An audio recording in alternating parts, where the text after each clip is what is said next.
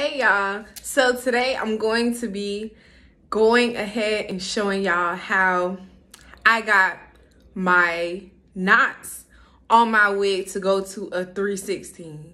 This is crazy. This is crazy. Okay, so I tried this powder that I got from Sally's. I went to Sally's. What did I get? Oh, I went to Sally's to get Blonde Brilliance. Okay, and that's another product I'm going to be using in my tutorial. So I went to Sally's to get that, and come to find out, the clerk, she was like, oh, did you not try this before? I'm like, oh, what's that? Is that like the powder? She showed me this powder. It is magical.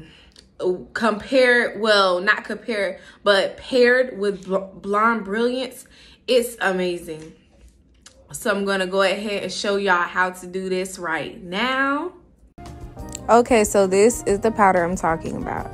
So the first step is actually prepping the wig. I'm going to just show you guys what all I used. That was a 40 developer, and that's the smaller pack of the version that I just showed you. And the Blonde Brilliance. Okay, make sure you have that on deck, because that is definitely a big role in how to get your knots to go to a 613. Okay, so I'm going to go ahead and open the pack up, and I have my little mix bowl right there with a little brush used for dyeing, bleaching hair, or whatever, coloring hair. So when I pour all of that, well, I believe I used all of it. I'm not really sure. Matter of fact, I think I poured all of it in there because I was also customizing 2 other wigs. So I just poured the developer in there, and you want to get kind of a thick consistency, but not too thick, but not too runny either. So I poured a little bit in a couple times, and as I said before, I'm not editing anything out, so everything you will see how I did it. So right there, that's a little too thick for me, so I'm going to add just a little bit in. Actually, after this, I'm going to add a little bit more, so I would suggest that you pour a lot more in there if your batter looks like mine. Okay, so I'm just going to whip it up and get to that right consistency.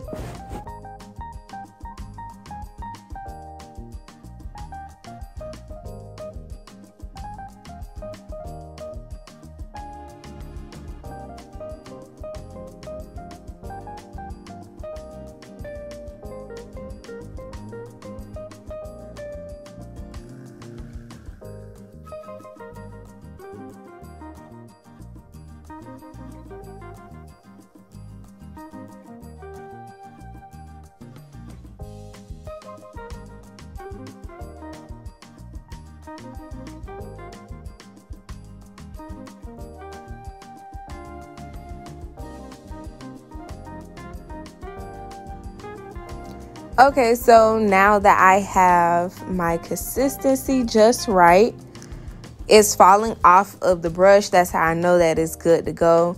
So what I do is I flip my unit inside out so that it's easy for me to grip the front of the lace and, you know what I mean, get it nice and straight so that everything is smooth. It's not getting in the crevices of the lace, you know what I mean, or missing pieces that are in the crevice of the lace. That's really the big problem. So yeah, I'm just going to go ahead and cover that with the bleach. Make sure that you're looking sometimes to make sure that you're getting all of the pieces and not leaving any black dots at all. You don't want to leave any at all. So make sure that you cover all of that, you know what I mean, by lifting up the lace sometimes to check.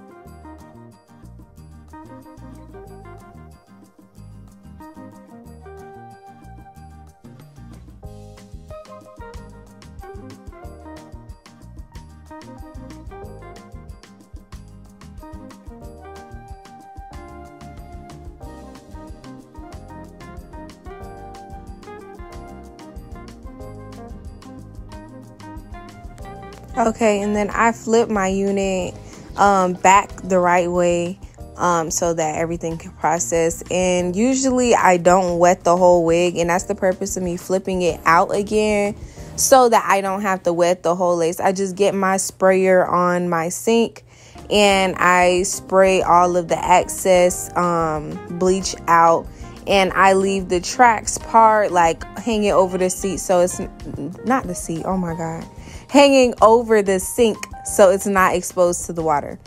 But however, since this is a curly unit and I wanted the curls to pop for videos and pictures, I wet the whole thing with no remorse. Okay, so yeah, I did 3 other wigs, or I think 2 other wigs, I'm not sure which one, but I did some more wigs, and basically that's why it's kind of cut out, you know what I mean? You guys don't really see everything.